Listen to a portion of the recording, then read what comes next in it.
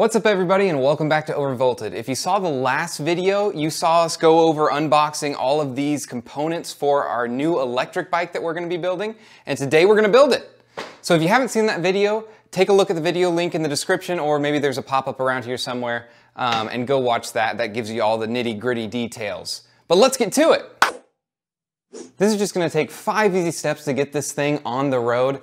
I really haven't counted those, but I'm going to make sure it makes 5 steps by the end of this video. We're going to put the motor on, we're going to mount the motor controller, we're going to figure out where to mount the battery. We're also going to update the bike with all sorts of stuff that is just lackluster from the factory. Replace the bars, everything. And then step 5 is ride it. All right, we got the bike up on the stand here, and I am hoping this is a pretty straightforward build. There's pretty much 3 main components to any e-bike. It's the motor, which in our case, we are going to be using this hub motor that we talked about in the last video. It is going to be replacing this back rim.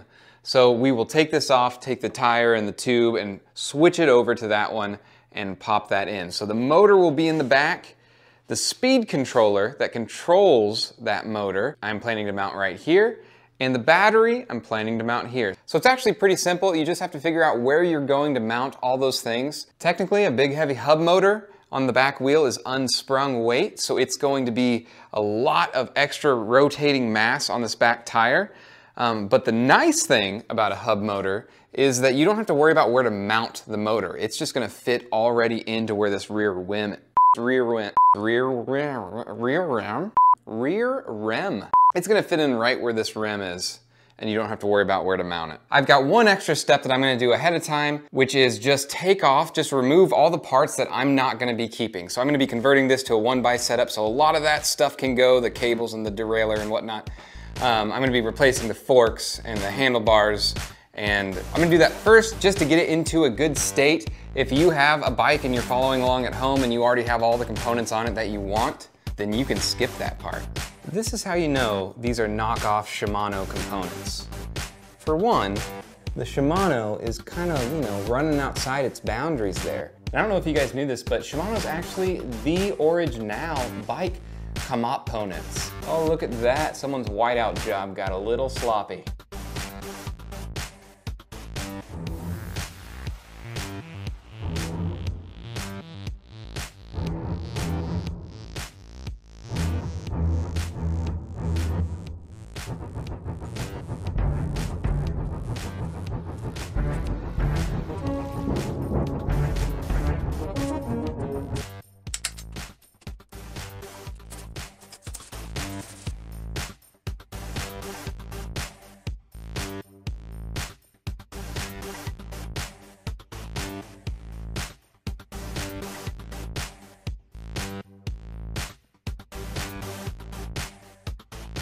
After looking at this, I've decided that I don't really love this color scheme, and it's not gonna go with some of the accessories I have.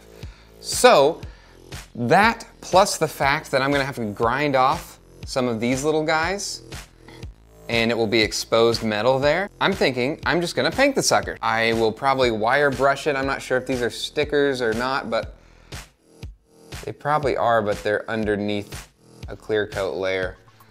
I'll probably wire wheel it and see if I can at least to rough up the surface and see if these are easy to take off. If not, I will probably just rough it up, paint over it with some self-etching primer, and give it a new look. Let's do it.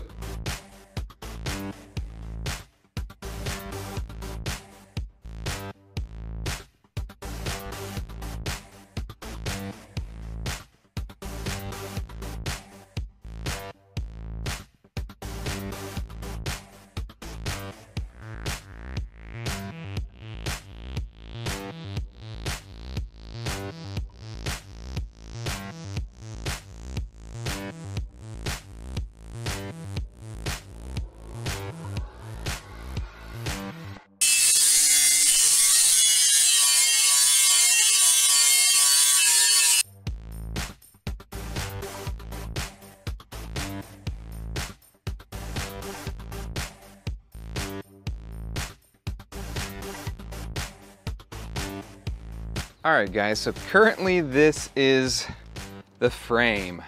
I took a wire brush and kind of took it down to just bare metal. Well, for the most part, bare metal.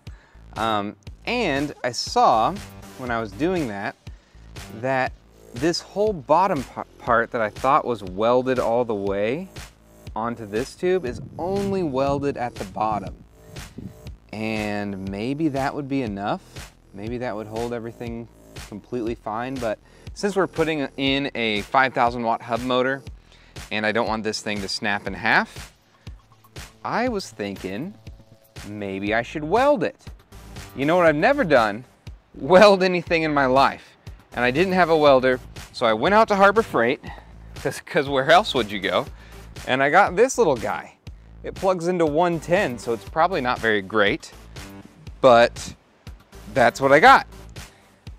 And so I'm setting this up, and I'm gonna try my hand at just kind of running a nice bead of weld or whatever down the two sides of this just to strengthen it up. It's the same on the other side.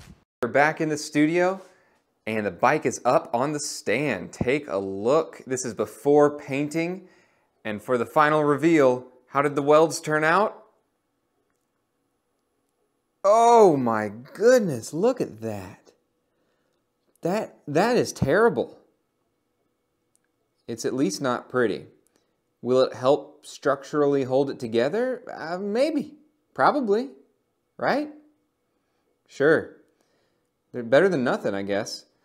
I was about to grind it all down and make it like a little bit flat and flush, but I am not experienced at metalworking or welding, obviously. So instead of doing that and potentially cut through the weld and then have to redo it or whatever, I am going to use a little automotive secret, Bondo. And I'm gonna put some Bondo over it and make it a nice smooth line, sand it all down, all that stuff. Yeah, and I'm gonna do that on both sides and we'll see how it looks. Ooh, doesn't that look nice? The Bondo work is done. It looks still pretty terrible, but I think it looks better than my welding did. I've taped off all these places that we don't want to paint, and I'm gonna get a base coat on it. Okay, so for the paint that I'm using, we're gonna start off with this self-etching primer. This is Rust-Oleum automotive paint, and the self-etching makes it do some sort of voodoo magic that sticks to everything better. So if you wanna have, you know, betterness, I'm gonna start off with this.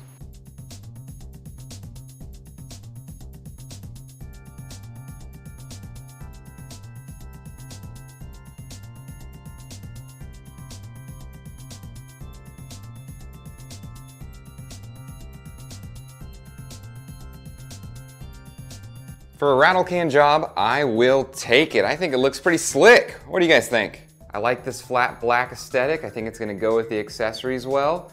And other than my welds, which look pretty horrible, I think it turned out pretty good. So I did not love this bottom bracket that came with this bike. It was kind of clunky.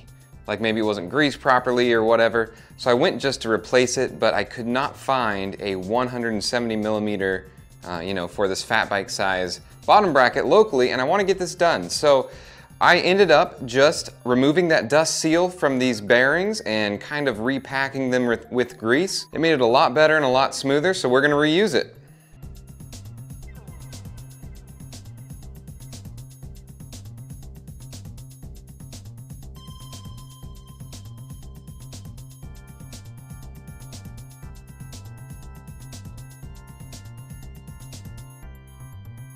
All right, the bottom bracket's all lubed up, the crankset's on, and little seat clamps on, the seat post clamps on. I think it's looking good already. Let's keep going. All right, everybody, now it's time to install the fork.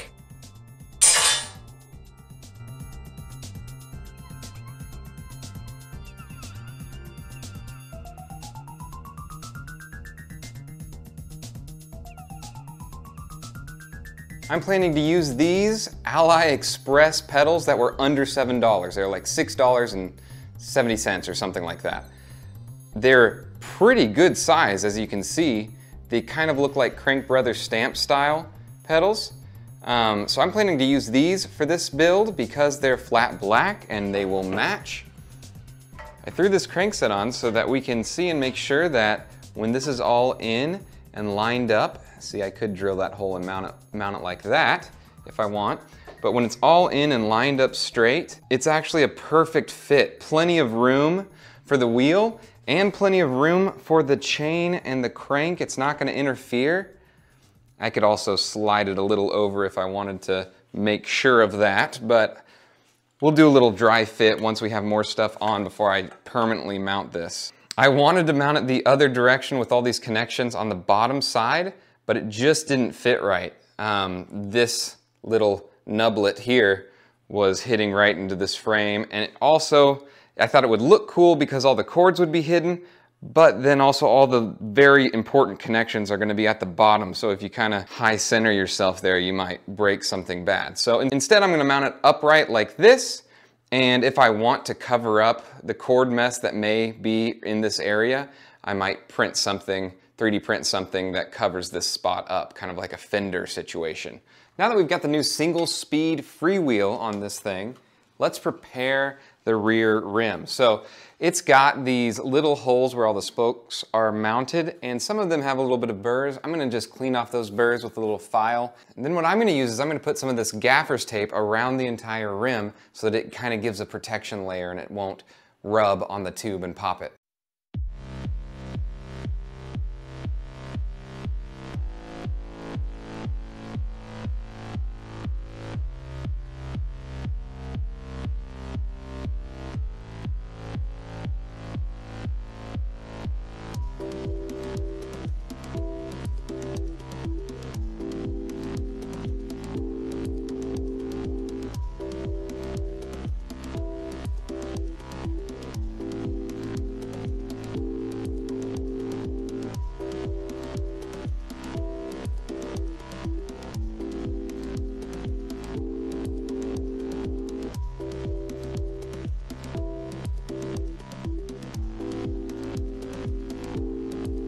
All right, so we got a problem.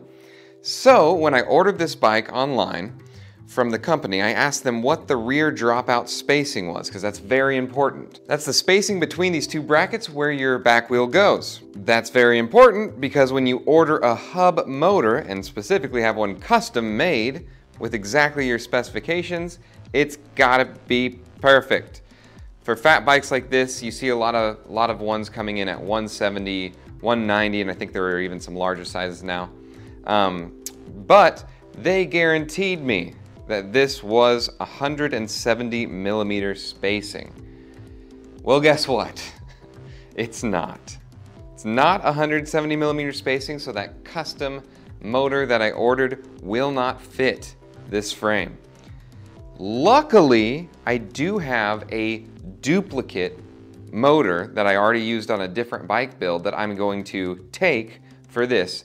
It's essentially all the same specs. It's also a custom 4-turn motor, just like the one that I talked about. It's just the only difference is a 190 millimeter spacing. So I'm going to be swapping out for that motor going forward, and then I will have to find another build, and mainly another bike that definitely has 170 millimeter back spacing on the rear dropouts, so that I can actually use my motor I bought. No biggie. Let's keep moving.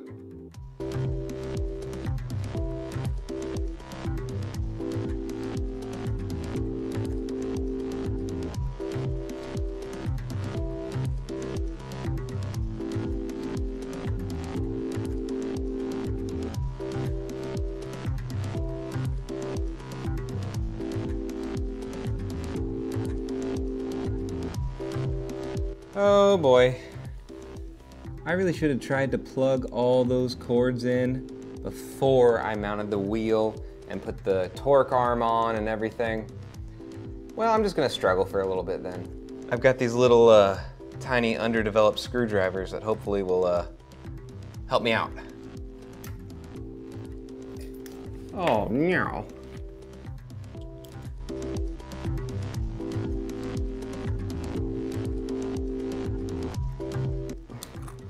You guys, I can't do this when the camera's in my armpit. I'll put you back on once I get it, and we'll test it. All right, thanks for joining me on the ground. We have this wired up. So it's just kind of temporary. I need to clean all this up, but I just wired up a little adapter for the Greenworks battery that we talked about using. Boom, this guy here. It's a 80 volt battery, and actually it's a 72 volt nominal battery. And it's all wired up, the motor's in place, and I'm just gonna connect it all and just do a little proof of concept. It made a sound. Check that out, it is turned on. So I know this is, of course, not its final form. Can't ride it around too easily like that. But at least it's working. It shows 100% battery. It has a speedometer in kilometers an hour, which is, I mean, who uses anything else? Okay, and of course, we are going all the way up to its maximum of 5. Let's see what it does. This is obviously with no weight or no load on it at all, but I mean, this should be a theoretical top speed, and we haven't even tried to tune the controller. So I should be able to connect Bluetooth to the speed controller and see if I can make the RPMs go higher and the speed go faster.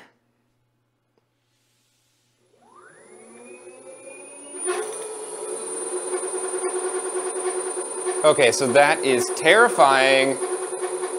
Look at that, 73.4 kilometers.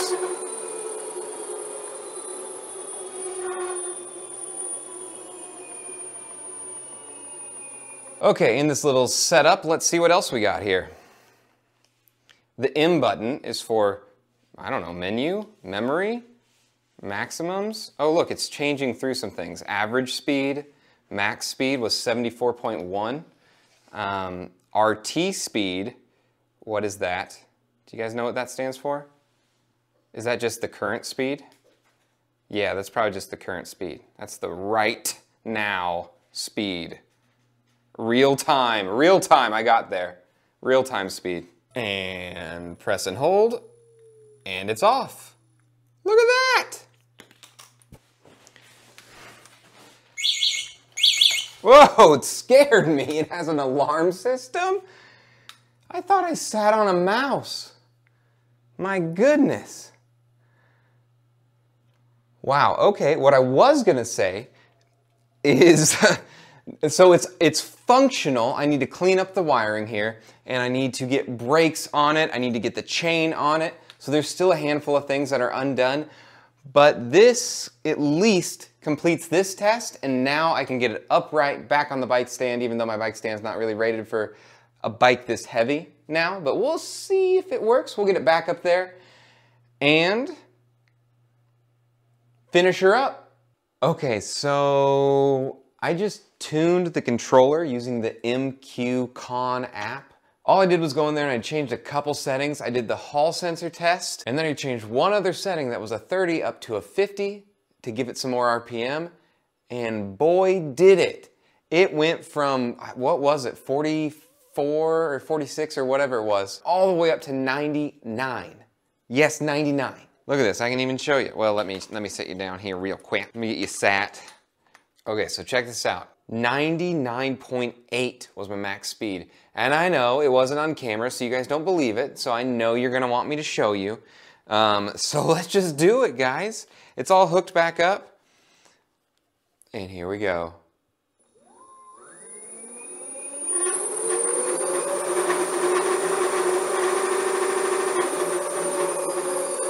Oh, that is nuts.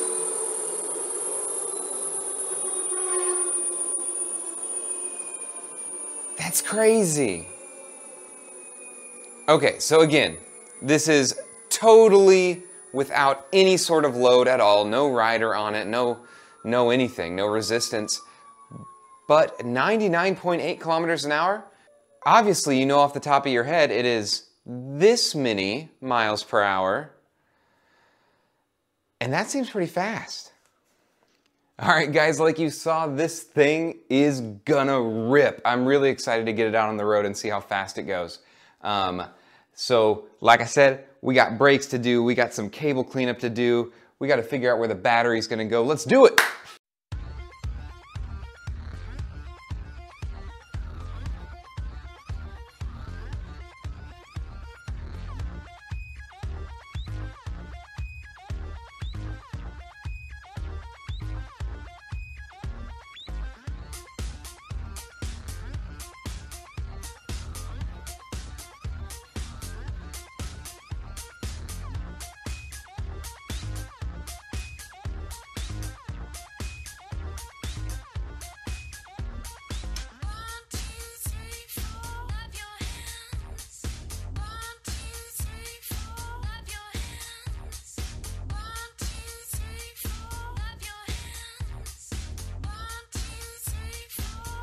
You probably just saw a lot of time lapses of me building all this thing. That's because it took me a long time because I'm doing this after work, late hours, that sort of stuff. So it took me multiple days, and so my clothing probably like changed around a lot, but that's why.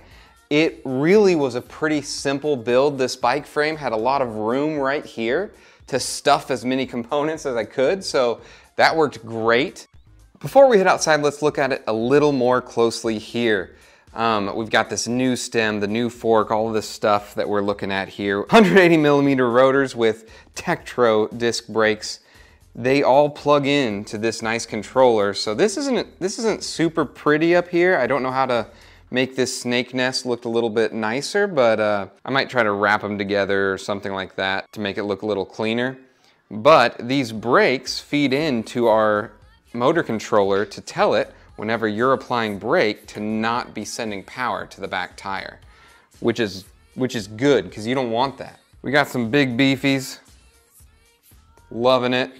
Race face bars. I'll show you what the cockpit looks like.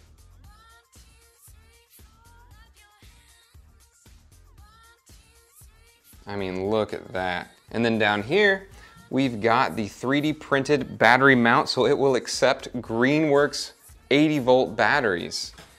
And I just lowered it. I attached it to the bottom bottle cage mount, and it's very sturdy, so that's all I'm gonna do. Take a look at the new crankset, the new pedals, the new chain ring, new chain, and the now 190 millimeter, 5,000 watt, 72 volt, I think it's an 8,000 peak rear hub motor. So that's exciting. I need to get something 3D printed to maybe mount here and just kind of cover up this whole top piece. It all tucks away pretty nicely up there, but it's a little bit just unsightly. Oh yeah, I unplugged the siren because it kept scaring me. And I don't like that. I did leave a little bit of space here, a little bit of cord on this battery cable, just in case I switch from the Greenworks batteries to something else later, and maybe the input is somewhere else. So I left a little bit extra space there, but I'll show you the other side. But it comes down nicely on this side of the controller. There's the power, it goes under the frame. Everything's nicely tucked in.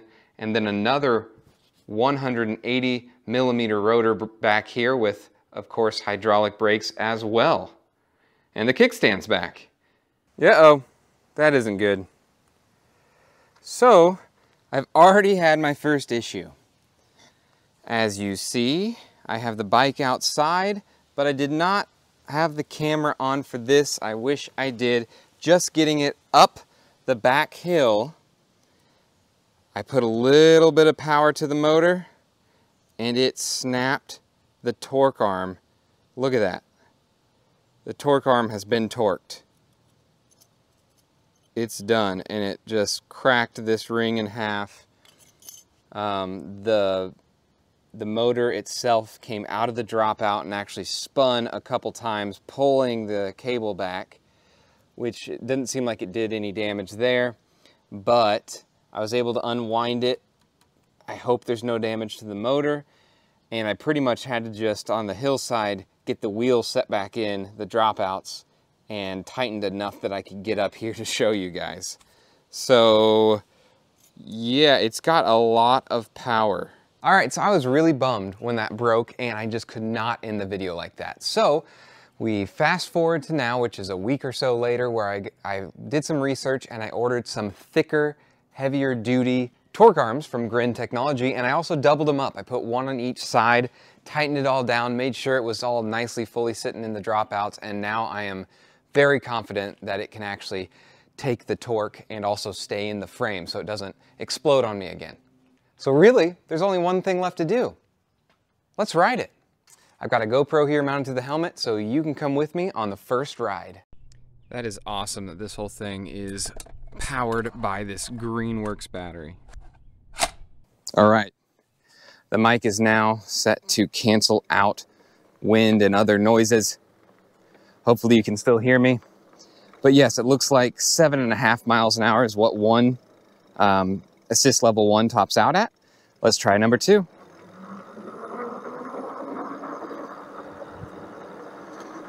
It looks like it's Looks like it's around 16.5 to 17. Let's try number 3.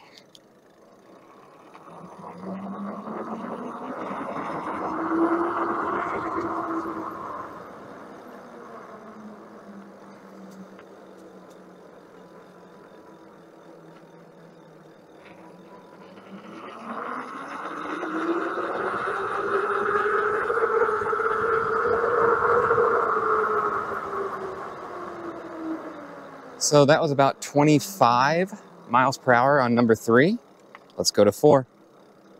Oh, and this is a hill. I'm gonna try to time this so it doesn't affect it too terribly much.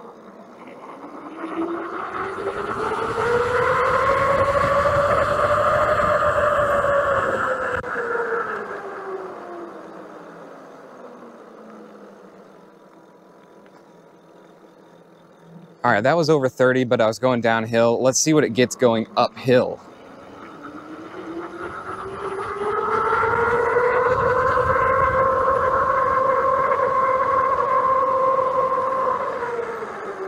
It still got just over 30 going uphill, 30 miles per hour. That's awesome. So should we go to level 5? This is the top speed. Let's see what happens.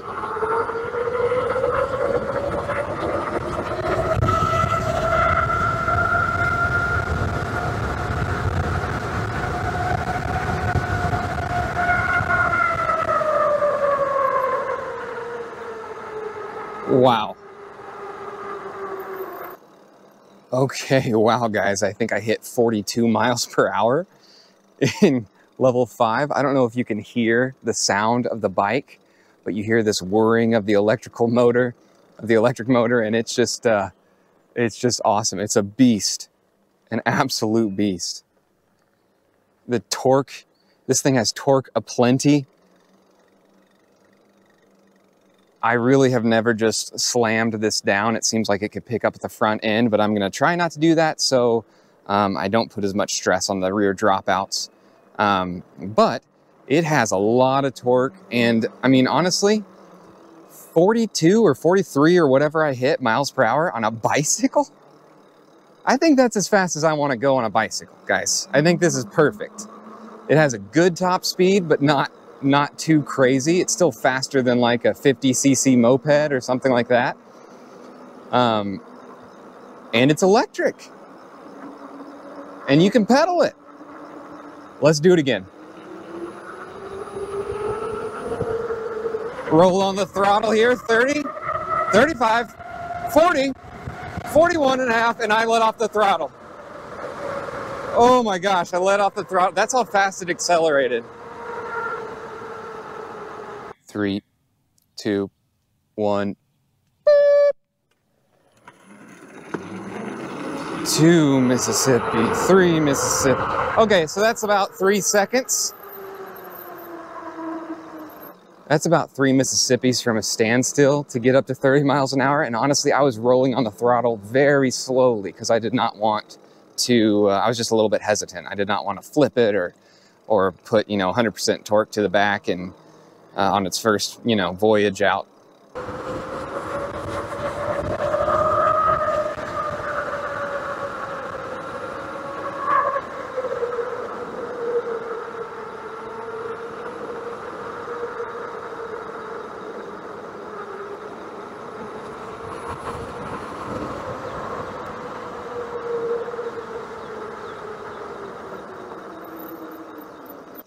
Let's see if this thing can go off-road.